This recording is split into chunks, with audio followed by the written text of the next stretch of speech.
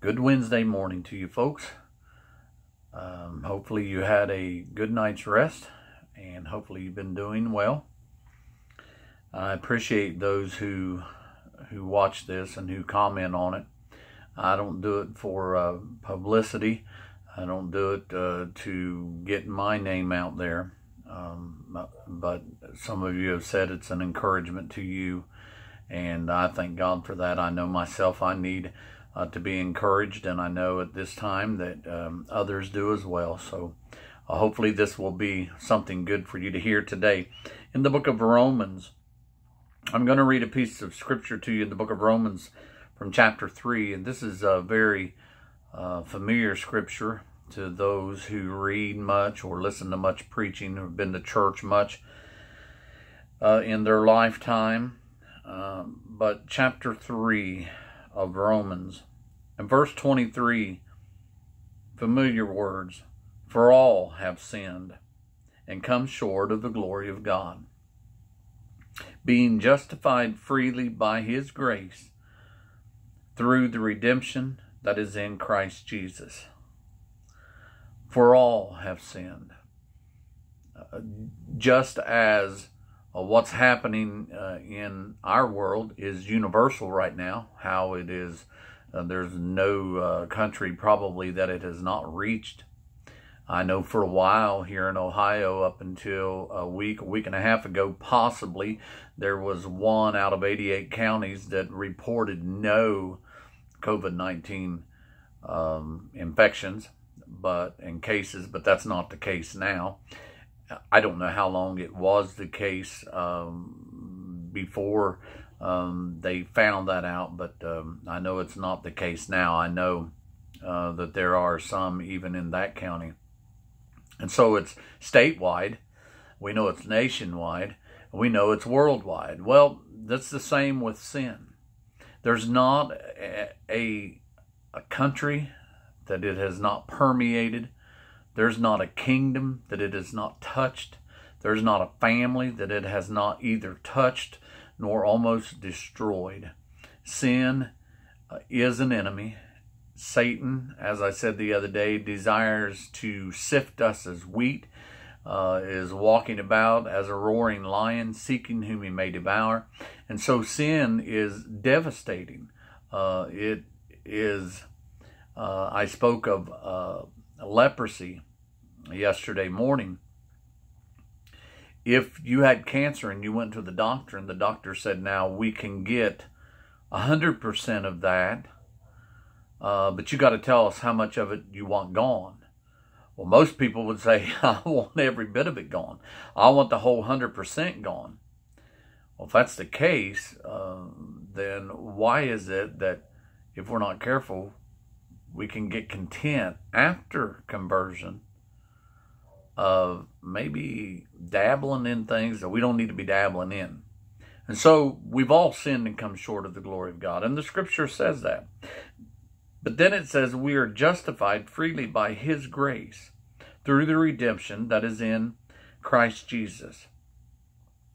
And therefore, in verse 28, it says, we conclude that a man is justified by faith without the deeds of the law. So he's justified by faith. It is not of works, lest any man should boast, the scripture says. Nowhere is it that we can work and all of a sudden now we can claim that we are what we are by our own goodness.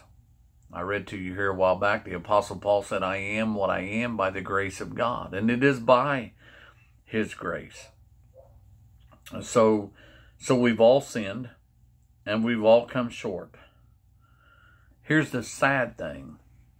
Some decide to stay there. Some decide to continue to dwell in that when you don't have to. The forgiveness comes from God through the plan of salvation. Forgiveness is there. The choice is yours to make. The opportunity lays before you and before me and before anyone else that is watching this today or could ever watch it in the future. The opportunity is yours to make. The choice is yours to make. He already made his choice. I know that goes against some teaching, some doctrine that people would teach, but he's already made his choice. Whosoever will, let him come unto me.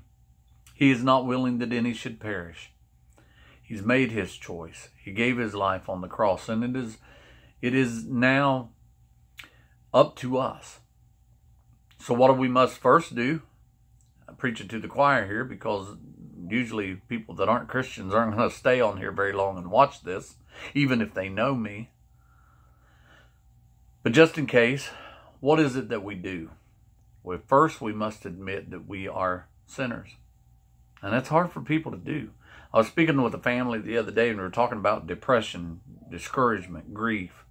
It's just hard for people to admit sometimes that they find themselves there. And being honest, it just means we're human. We have all those emotions. They come. And when you feel as if you should be stronger, then you don't like to admit discouragement, depression, weakness. But it's there at times. And just as much as you don't like to admit that, some of us didn't like to admit that we were sinners. But we've all sinned and come short of the glory of God. And Christ gave his life so we could be reunited one day with those loved ones that pass. And be reunited with God, who from the beginning made this world, spoke it into existence, put man in that garden, knowing that he wouldn't even get a generation away from Adam and Eve being in the garden before sin would enter. So what did he do about it? From the foundation of the world, he preordained that he would send his son to give his life for us. God loves you today, folks.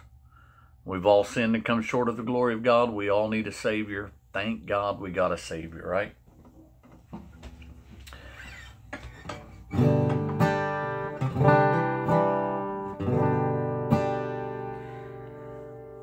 He left the splendor of heaven for me, and he took on the likeness of man. He came to live in an ungodly world, though spotless the Lamb knew no sin.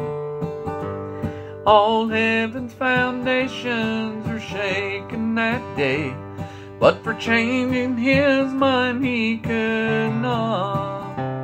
Though he knew exactly what he would go through, oh, he must have loved me a lot. And how many tears have I brought to his eyes? I've heard him more often than not. Still infinite mercy responds to my cry.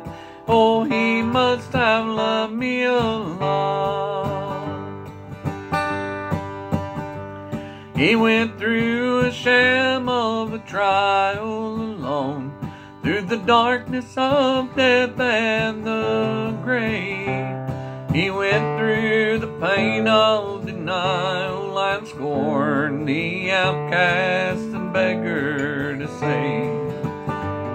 If I had the power to turn back the time, make amends for the things I forgot, a lifetime of goodness could never atone. Oh, he must have loved me a lot. And how many tears have I brought to his eyes? I've heard him more often than not. Still infinite mercy responds to my cry. Oh, he must have loved me a lot. Yes, he must have loved me a lot. Love me a lot.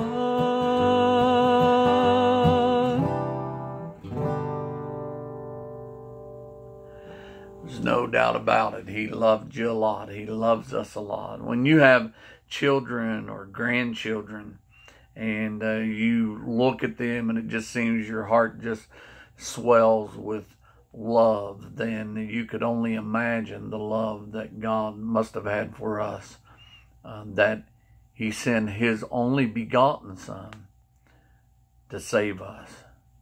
He wouldn't have needed to have done that if we weren't all sinners, but we were, and so he did. Lord, I thank you for the day you've given us. And God, I pray that you would bless all those that watch this, God, that you would give comfort to them, peace to them. Help us to understand today, Lord, and to be thankful for everything that we possess. Everything that we have good comes from the Father of lights. The scripture says all good things come from God. And Lord, we thank you for the life you've given us. God, we thank you for our families, Lord. We thank you for the peace that you've given us. And even in this time of trouble and turmoil, God, we're thankful that we can still trust you and know that you see everything, you know everything, and you are in control. We love you, Lord, and we do thank you in Jesus' name. Amen. Thank you, folks. See you tomorrow.